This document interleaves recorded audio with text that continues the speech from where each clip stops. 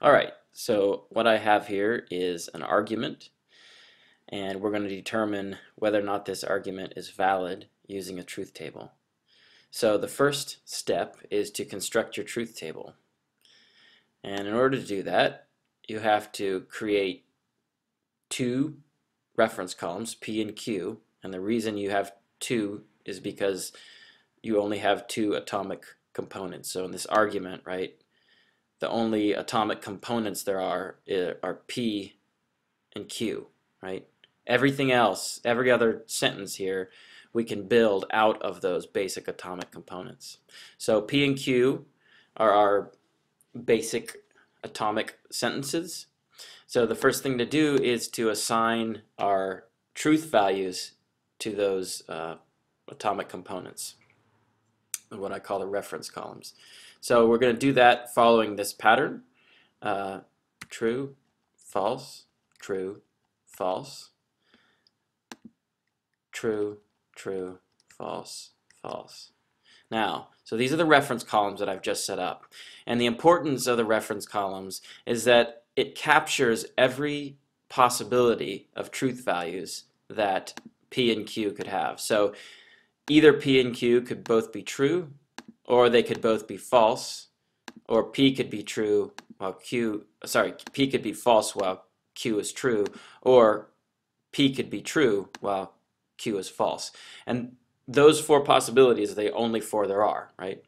Given when we have two atomic sentences, we're going to have four different possibilities, right? If you have three atomic sentences, right, so if you have a P, Q, and R, that's going to lead to an 8-row truth table. If you have 4 atomic components, that's going to lead to a 16-row truth table.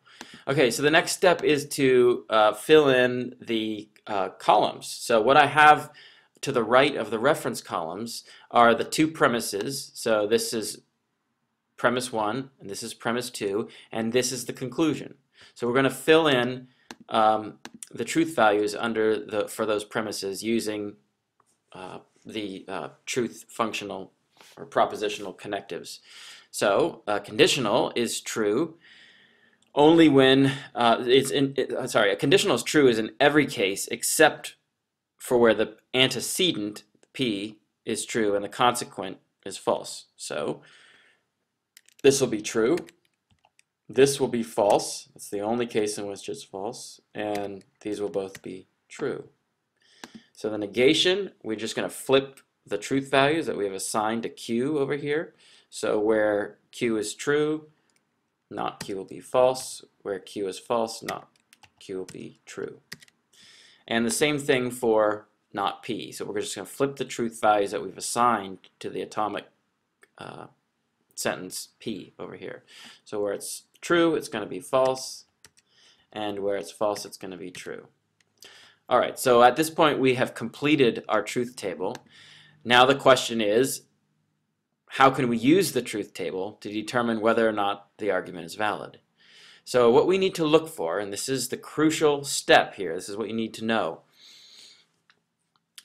What we're looking for is a row on which both of the premises, here are the two premises, on which both of the premises are true, and yet the conclusion comes out false. So first row, both of the premises true? No.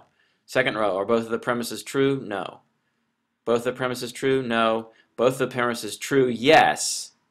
But in that case, the conclusion is also true, right?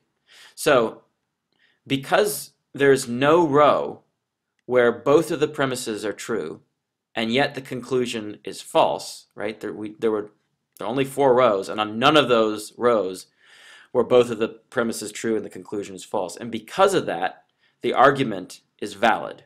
One of the ways of thinking about validity is that it fails the test of invalidity. So when you're looking for invalidity, you're trying to find a case where both the premises are true and yet the conclusion is false. Because we didn't find that, the argument fails to be invalid, which means the argument is valid.